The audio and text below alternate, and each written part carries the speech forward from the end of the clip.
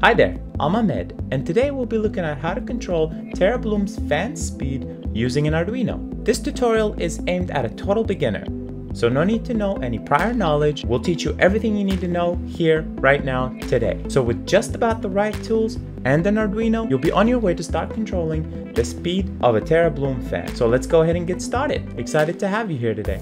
For us to be able to control the TerraBloom fan, we need to apply a pulse width modulation signal that ranges from 0 to 10 volts. This is equivalent to saying, let us control the amount of average voltage delivered to the fan. With a pulse width modulation signal, we can control the amount of time the signal stays on per period. This is called the duty cycle, which is the ratio of the time the signal is on over the total time of the period. Keep in mind that a period is the time it takes for one single square wave to repeat itself. We see here that this signal repeats itself every 100 milliseconds. The time on is 50 milliseconds. When we divide these two, we get the duty cycle to be 50%. We then use the duty cycle to get the average voltage delivered to the pulse width modulation input of the motor, which is 50% of the maximum voltage of 10 volts. Therefore, the average voltage currently showing up at the pulse width modulation input of the TerraBloom fan is 5 volts. Today's objective is about controlling the TerraBloom fan with an Arduino. The problem is most Arduinos can only provide up to 5 volts maximum pulse width modulation range. This is a problem because we are then only working with half the possible power of the TerraBloom fan. To have full control of the speed of the TerraBloom fan, we need to shift up the 5 volts to 10 volts. Only if there is a way to do that. Oh wait, of course there is. A level shifter circuit. Let's build one. The following is the level shifter circuit we will be building. Its function is to shift up the level of the pulse width modulation coming out of the Arduino at the input terminal from 0 to 5 volts to show up at the output as a level between 0 to 10 volts. This is accomplished by using two transistors connected in the way you see here. Keep in mind that a transistor is a 3-terminal electronic device that allows for us to use it as a voltage-controlled switch. For the bipolar junction transistor shown here, if the voltage at the base is more than 0 volts, current starts to flow from the collector terminal to the emitter side of the bipolar junction transistor, closing the switch. If voltage is 0 volts or less, then the switch is opened and no current can flow. Let's test both extremes of our square wave. At the base of the Q1, we will start with 0 volts. Thus the switch is opened at Q1, making the voltage at point A equals 10 volts. This would in turn mean that the switch Q2 is closed and therefore the voltage at point B equals 0 volts. This is because the ground is now connected to point B. Now let's test the 5 volts at the base of Q1. The switch is now closed, thus making the voltage at point A equals 0 volts. This will in turn make the switch at Q2 open and thus making the voltage at point B equals to 10 volts. Therefore, for a 0 volts input, we show a 0 volts output. And for a 5 volt input, we show a 10 volt output. Simple, right? Now let's go ahead and build this circuit with a breadboard. You will need a breadboard. Any simple breadboard will do. You will need a screw wire terminal with 4 inputs. This is not necessary but very useful when building the circuit and staying a bit more organized. Wires, you will need various sizes and colors. We'll need 2 1 kilo ohm resistors and 2 20 kilo ohm resistors. You will need 2 bipolar junction transistors NPN type that are able to withstand only a collector current of less than 100 milliampere. In our case, we are using BC547, but you may use any NPN bipolar junction transistor in the market that satisfies this circuit's minimum operating current. You will need the TRRS 3.5mm jack that exposes 4 wires, colored black, red, yellow, and blue. This wire should come with the TerraBloom fan package. You will need the TerraBloom fan. In my case, I am using the 4-inch ECMF fan but you may use any of the TerraBloom EC Fans.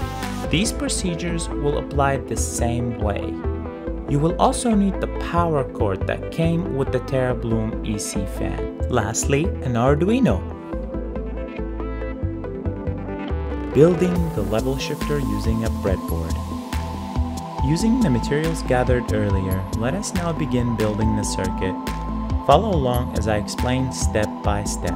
Install both the bipolar junction transistors Q1 and Q2 in any open slots in your breadboard. Keep in mind that the breadboard's vertical columns are all connected as the same net, such that, for instance, column number 15 is connected to A, B, C, D, and E. Now connect the first terminal of the 20 kilo ohm resistor referenced R1 in the schematic to the base of the first transistor, and the second terminal to the opposite pin after the DIP line. Connect the 1 kilo ohm resistor referenced as R2 to the collector of the first bipolar junction transistor, and the second terminal of the resistor to the power rail positive terminal.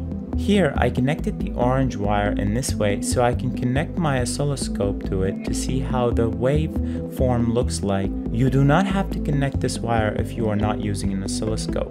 Connect the emitter side of the first transistor to the ground or negative rail. Connect the R3 or the 20 kilo ohm resistor to the collector of the first transistor, Q1 in the schematic, and second terminal to the base of the second transistor, or Q2 in the schematic. Connect the R4 resistor to the collector of the second transistor, Q2, and to the positive power rail. Install a wire between the emitter side of Q2 to the ground rail or the negative rail. Connect the wire terminal to the breadboard and the 4 terminals. Remember, this step is optional and is only used to keep the breadboard organized. You may use any way you prefer to connect the 4 terminals to your breadboard. Install a wire between the collector pin of Q2 to the blue terminal wire going to the pulse width modulation controller of the TerraBloom fan. Connect the red wire, which is the 10 volt from the TerraBloom fan, to the positive power rail. Then connect the black ground to the negative power rail of the breadboard. Make a wire connection between the negative or ground rail of the top rail to the bottom rail to make a complete connection between the two, in case we need to use the ground on the bottom rail. Bring your Arduino close to your breadboard. Connect the ground wire from the breadboard ground rail to any of the Arduino's ground pin headers. They should be labeled with G, N, D, or ground. Then install a wire between the base of the first transistor to pin number 11. Now connect a USB plug to your Arduino and then to your PC.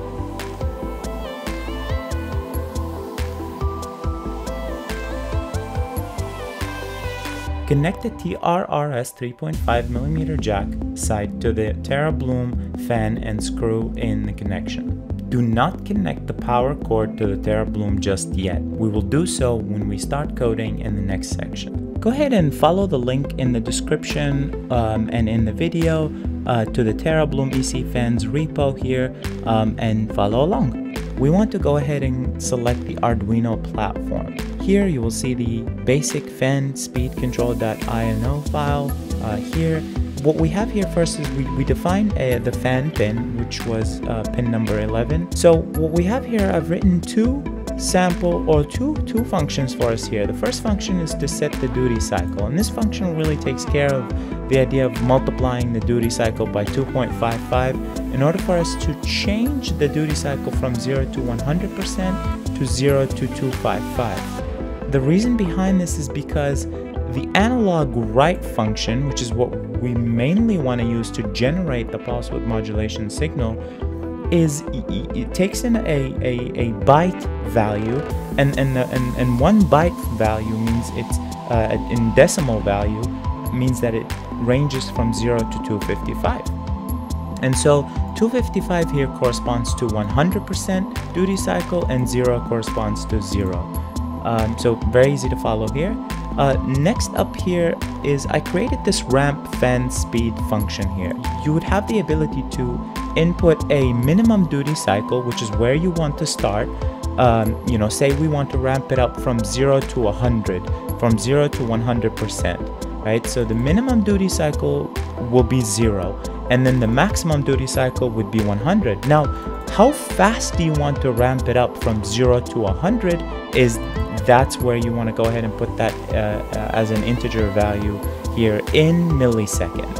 Okay, just keep that in mind, that this is in millisecond to ramp up the speed. Now, and it's really simple after that. It's just here we have an if and else function here that just checks to see whether you are ramping down or ramping up, and then it just uses a for loop here to ramp up and down at increments of 1% each time. Okay. And this is the setup function here that's provided by every standard Arduino code. Here we have the void setup, and then we have the void loop. The loop here is constantly and always repeatedly being ran here, and the setup runs only once, and that's why for this sample code here I just do it one time, where I ramp up the speed of as an example, I ramp up the fan speed from 0 to 100 in 20 seconds, and then I ramp up and then I ramp down the speed again from 100 to back to 0 in 500 milliseconds. So it should ramp up pretty slow, but ramp down really fast. If you go to raw here and you press on raw, you will actually get the raw code here.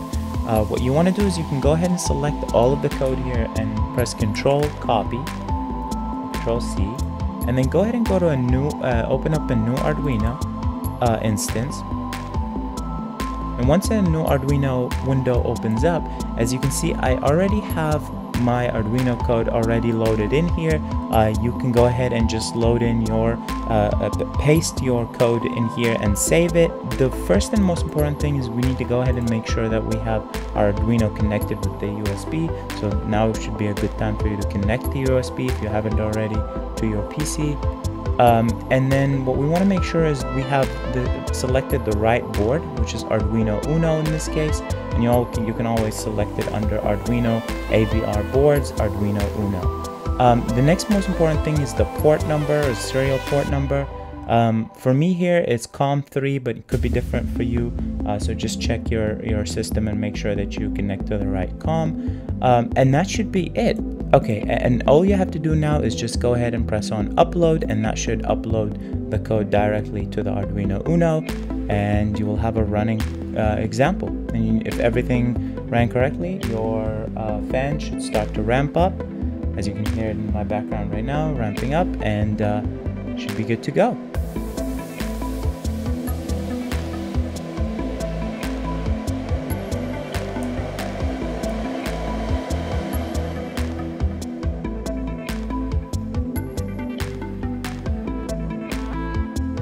Alright, that is it for today's tutorial. I hope you learned something new.